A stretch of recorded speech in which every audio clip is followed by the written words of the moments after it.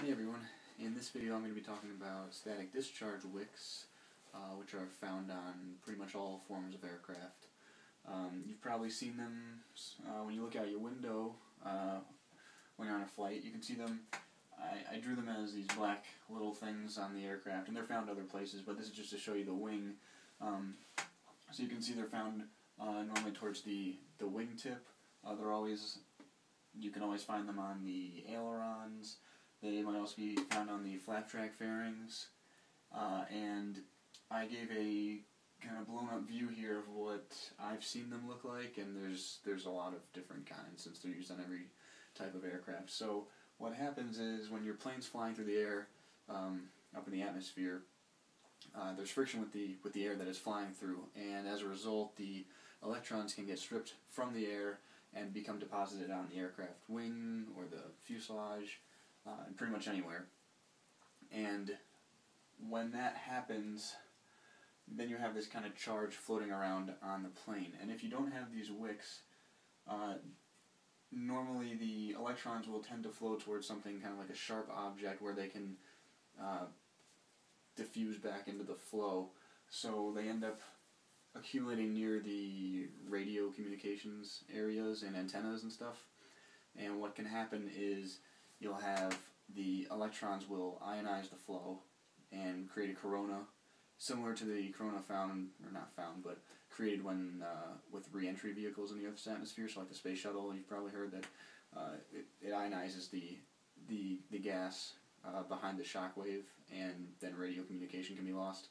So that's obviously a bad thing to happen for a plane. So what they do is they add these static discharge wicks, which act as a pathway, a more desirable pathway back into the air for all these electrons.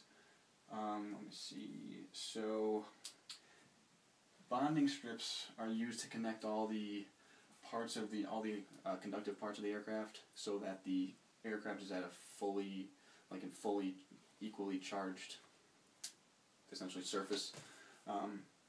So that if one part of imagine that the fuselage was becoming charged and it wasn't conductively connected to the wings where all the static discharge wicks were, and you have the radio communications antenna on top of the fuselage, and somebody forgot to bond it, then all those would be all the electrons would be stuck on the fuselage and would have nowhere to go except for out the antenna, the radio antenna, which would be a bad thing. So that's why they use bonding strips.